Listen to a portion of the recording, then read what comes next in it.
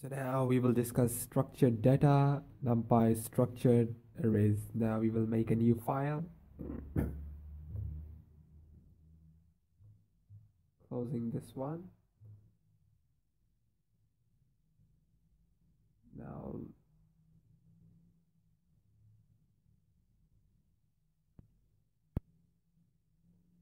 Now we will rename the file, saving the file by the name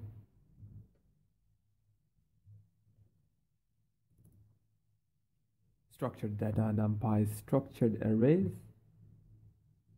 Now, while often our data can be well represented by a homogeneous array of values, sometimes this is not the case. This lecture and upcoming lecture demonstrates the use of Numpy's structured arrays and record arrays, which provide efficient storage for compound heterogeneous data. While the patterns shown here are useful for simple operations, scenarios like this often lend themselves to the use of pandas data frames, which we will discuss in the pandas section. So imagine that we have several categories of data on a number of people, say name, age, and weight. And we'd like to store these values for use in a Python program. It would be possible to store these in three separate arrays, starting it off with import numpy as np. Now name is equals to, in the square bracket, Alice,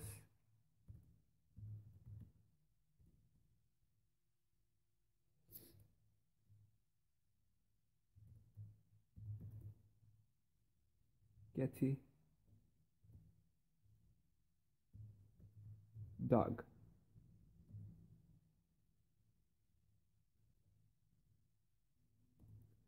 Now age is equals to 25, 45, 37, and 19. 25, 47, 45, 37. Weight is equals to 55.0, 85.5, 68.0, 61.5. Okay, so, but this is a bit clumsy. There's nothing here that tells us that the three arrays are related. It would be more natural if we could use a single structure to store all of this data. Numpy can handle this through structured arrays, which are arrays with compound data types. Recall that previously we created a simple array using an expression like this, which was the expression. It was like this. We can similarly create a structured array using a compound data type specification.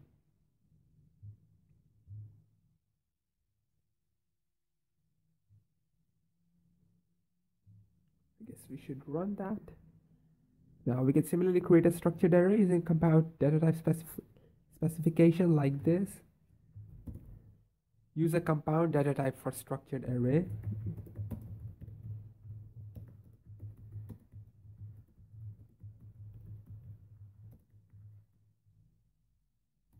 Data is equals to np.zeros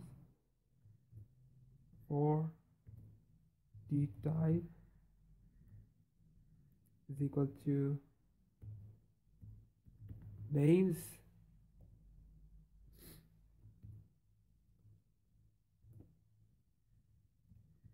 name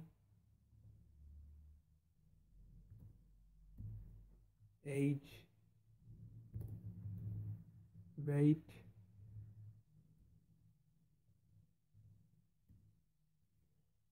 then comes, gonna remove that for a while,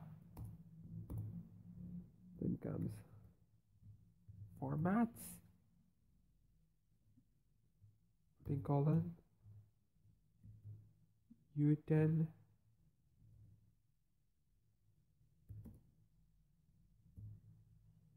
I4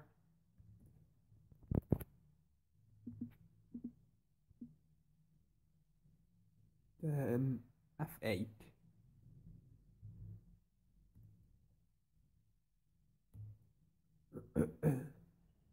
F8.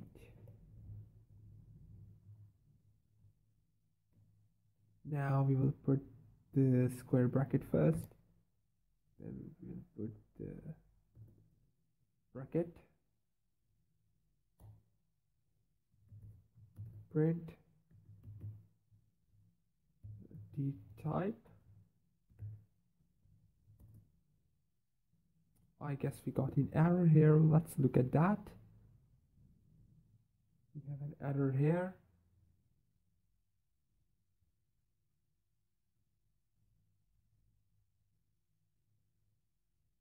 D type 4 comma D type is equals to names. Then we have name, age, weight. Then we have a bracket. Then we have formats. Then we have Newton, I4, F8. I don't know why it's showing an error.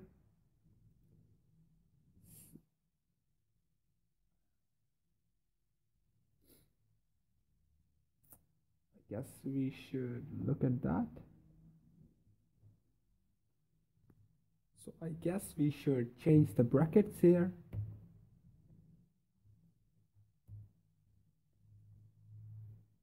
Now we will change the brackets. I hope this works. Now this works. So we put the bracket, different bracket. So here U10 translates to Unicode string of maximum length 10. I4 translates to 4 byte, that is 32-bit integer, and F8 translates to 8 byte, that is 64-bit float. We'll discuss other options for these types in the following lectures. Now that we have created an empty container array, we can fill the array with our lists of values. Like data is in the square bracket. Now we will use a simple square bracket. Name, data,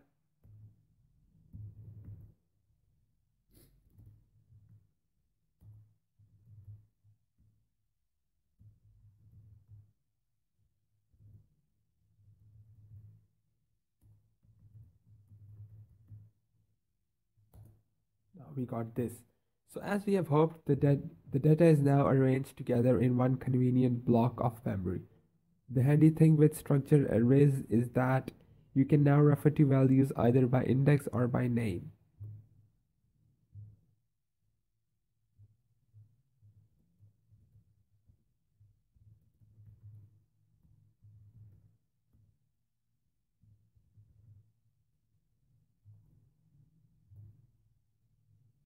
Okay, so now get first row of data square bracket 0.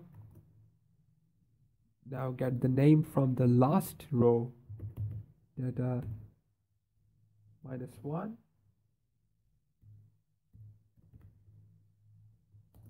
Dog.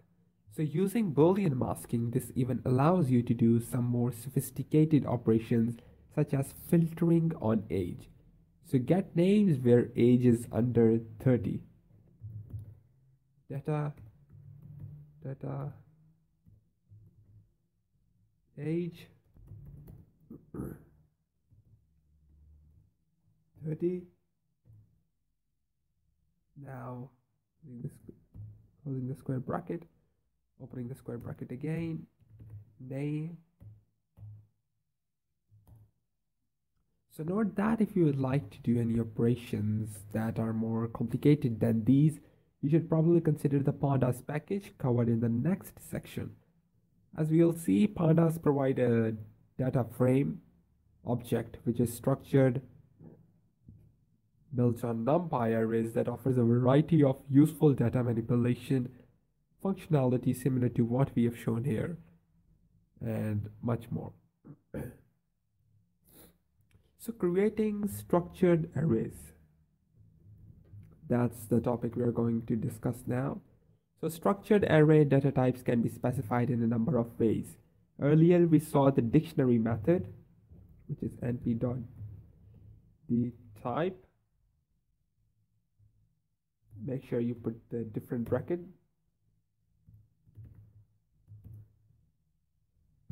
I guess we should copy that down here.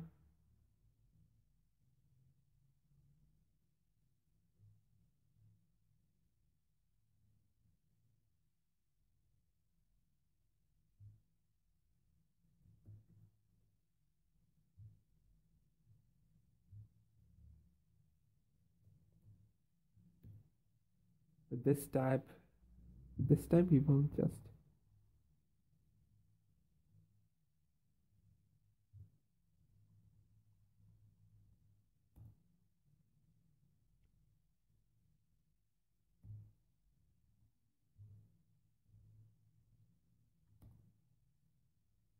got this. So for clarity, numerical types can be specified with Python types or Numpy D types instead. Now, np dot d type.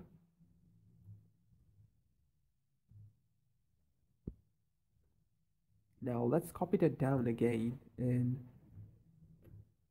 let's copy this down. But there will be some changes. That is, and we will put another bracket. And now we will write np.str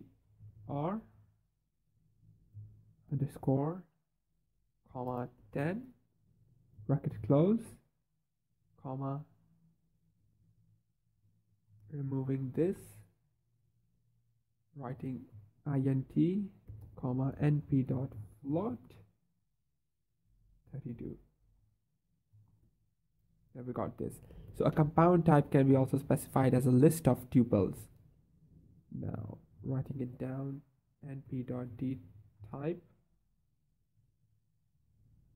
simple bracket, then square bracket, then simple bracket, name s10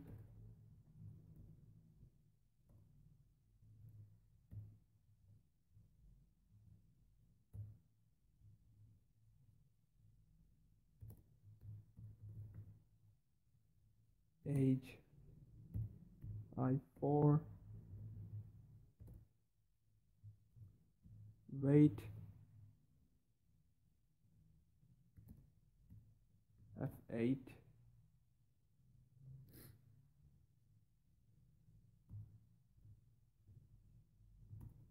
so we got this. So if the names of the types do not matter to you, you can specify the types alone in a comma separated string like this.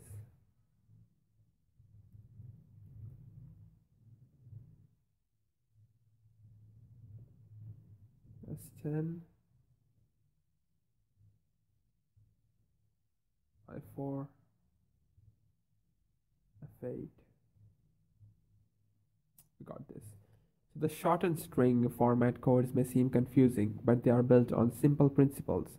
The first optional character is greater than or lesser than, which means little endian or big endian, respectively, and specifies the ordering convention for significant bits.